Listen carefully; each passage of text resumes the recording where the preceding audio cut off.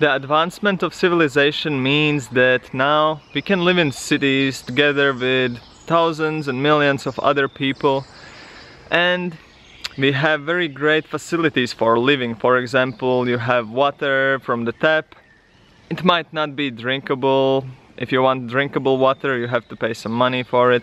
And you have polluted air, so you need to, if you want to have fresh air, probably you need to pay to go for some holidays in a place where the nature is not so polluted, where you can breathe fresh air. Or in the city you can put some mask and you can then breathe the air to not get ill.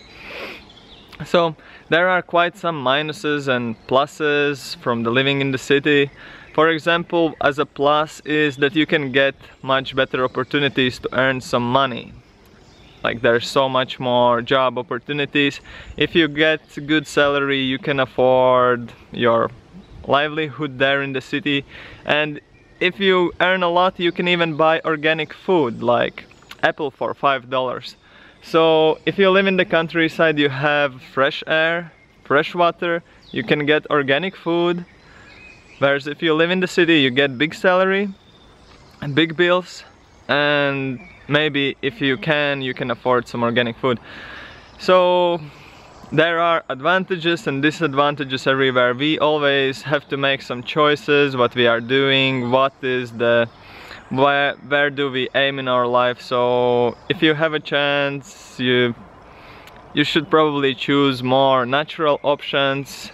Always consider how to have a better quality of life. Of course, city provides us more financial stability, and nature provides us the natural needs that are meant for us, that keep us healthy.